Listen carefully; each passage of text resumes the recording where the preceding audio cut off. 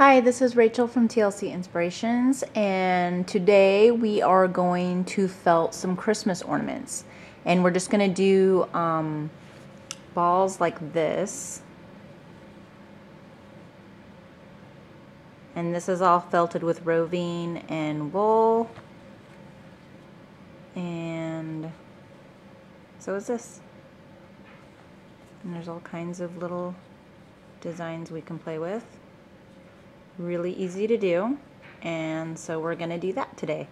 The first thing we're going to want to do is wind balls of wool, because what we're going to do is wash them and felt them. And so you just kind of wind them up. And I'm actually using fisherman's wool, which is pretty inexpensive and felts up real nicely. Keep in mind the shape as you go along. So as you're winding, you want to keep kind of rolling things around and try and keep it as even as possible so you actually come out with a ball at the end. Once you're done winding, you're going to throw your ball in the washing machine. Okay, and when you do that, you want to throw it in with hot water and detergent and something to agitate it. Be careful what you choose for agitation, because this little wool ball, little fuzzy little wool pieces will come off it and stick to everything. On the other side of the spectrum, whatever you put in there is going to collect that and or put lint back onto these balls. It will also absorb other lint from, say, sometimes from towels. I always use jeans as my agitation because it's a nice, heavy, sturdy fabric. It doesn't really collect lint, and it really doesn't give any off. So for me, it's the best option. I know a lot of people use old towels. I've done that, and I didn't like the outcome. I ended up with a lot of lint all over my towels. So your choice. Once you get it through the wash, and you may need to wash it a couple times, make sure your water's really, really hot. Make sure you have the detergent, and then throw it in a hot dryer. I had to do this 2 or 3 times, but my water is not really, really hot in this house, so that will make a difference. Anyways, you want to get to the point where you cannot decipher the yarn. And as you can see in this particular ball, you can't really tell where the yarn pieces are. Now in this one, you can. It is felted, but it's not all the way felted because you can see yarn pieces throughout this. This I would need to felt at least probably one more time. I'm going to go ahead and recreate the mitten one because it does 2 different ways of felting. Cut off a good length here. And I've cut out my stencil for this, and all I'm using this for is to outline, and it just kind of helps keep me on track.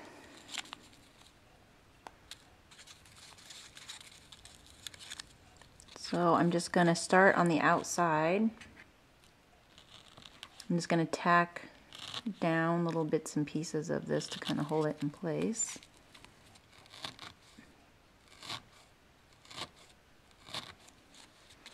We just keep going around like that.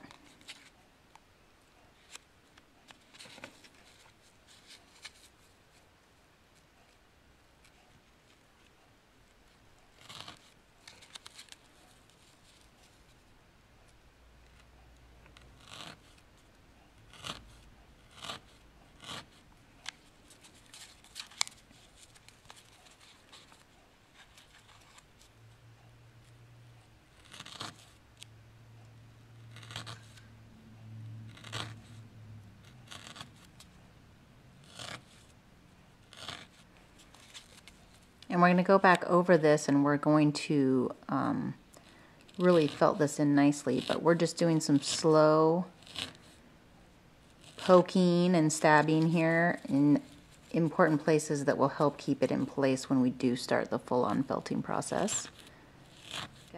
Okay, when we get to the thumb, we kind of have to double up a little bit here.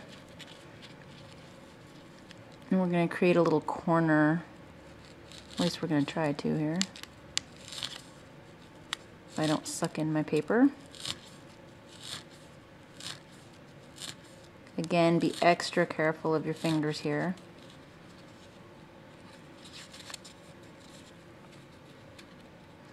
And we're coming right back around where we started,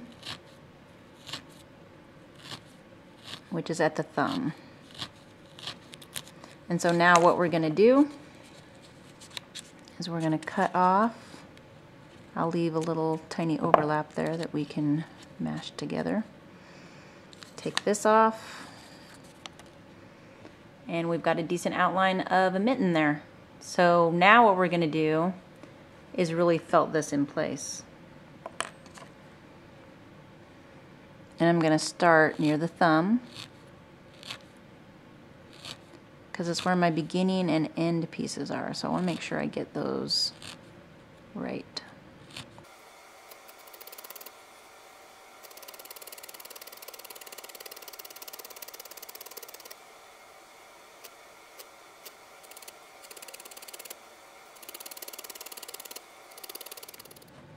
Okay, so I've got a pretty decent outline here. And what I'm gonna do is now fill it. And when I fill something, I almost always use roving. I know some people will swirl yarn in there, and that's another option. I prefer to be able to add roving. And I'm gonna use this really great color of roving that I have. Okay, and I'm gonna start with a small amount. And I'm gonna start up at the top. And I'm just gonna start felting. And I'm gonna try and keep close to the edge when I start. And I still wanna have my nice outline of yarn, so I'm gonna try not to go over that with my felting. So you can see right there how I'm coming right up to the edge. And then as I start going, it's just gonna flatten out and it's gonna pull. So you wanna keep what you can near the edge, but remember you can always add more felt.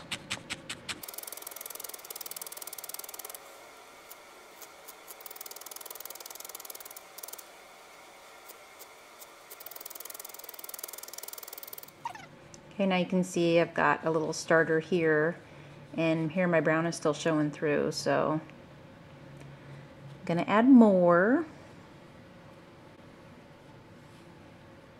I'm just gonna add little tufts at a time, because as it is I have to wind them around in this tiny little spot, so I don't wanna overwhelm myself here.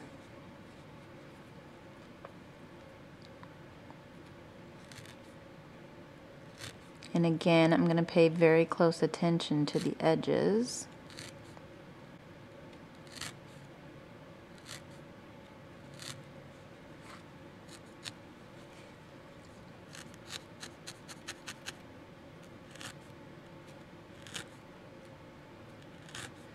And it really doesn't matter how your roving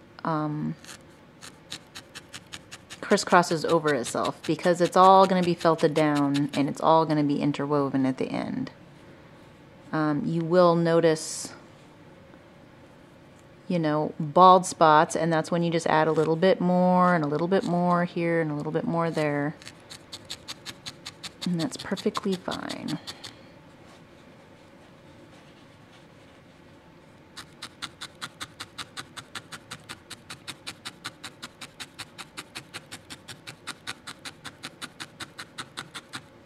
On this one, I actually continued with the yarn, and what I did is I tacked it from one edge to the other and just kept building it down, and I haven't actually felted it yet, so I'm not quite done. So now that we're tacked, we can just go ahead and felt the yarn itself.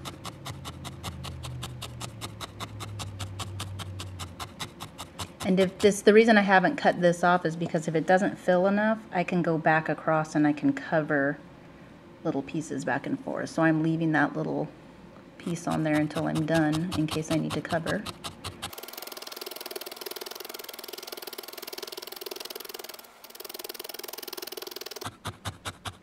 Make sure and keep your needle straight so you don't break it. And if you haven't done needle felting before, please see my beginner video on that.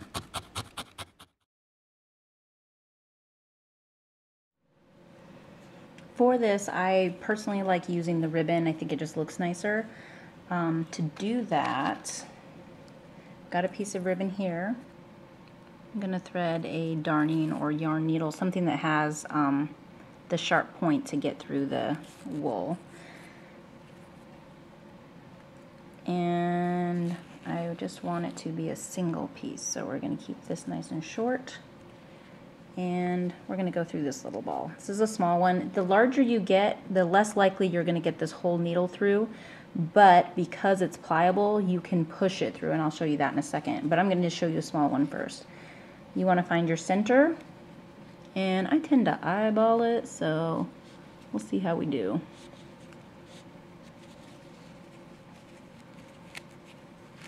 If you have a hard time pulling this needle out, go ahead and use a pair of pliers.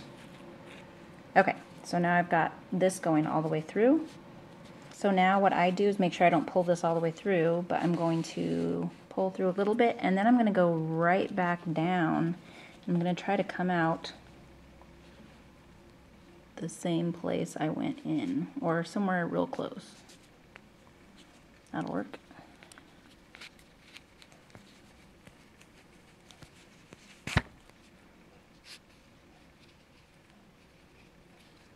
Make sure you hold on to your loop on the other side.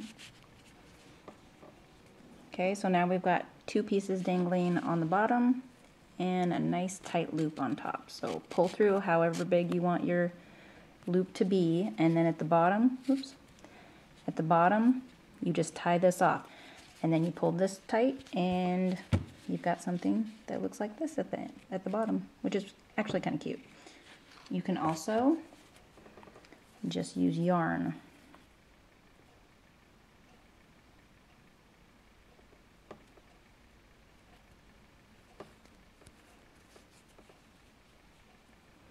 Okay, now yarn I'm going to double up here for the piece, and which one am I going to do? I think I'll show you how to put one through the large one. Try and get the center here.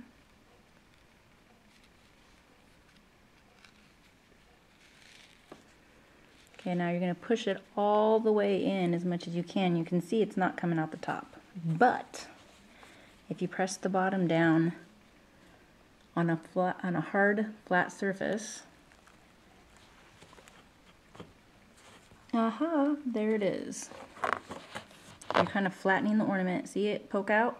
Be real careful with your fingers here, because if you're off, you're going to poke your finger. And then I use a pair of jewelry pliers, but any pliers will work. Yank that little sucker out. And then we are just going to cut the needle out, tie that off, and tie off the bottom.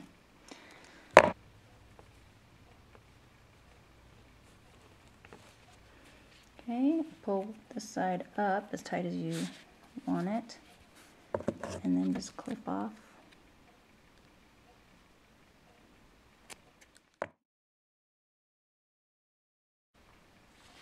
Okay, so easy peasy. Please comment, rate, and subscribe. And if you have any questions, put them in the comments. I'll be happy to try to help out. Thanks for watching. Bye-bye.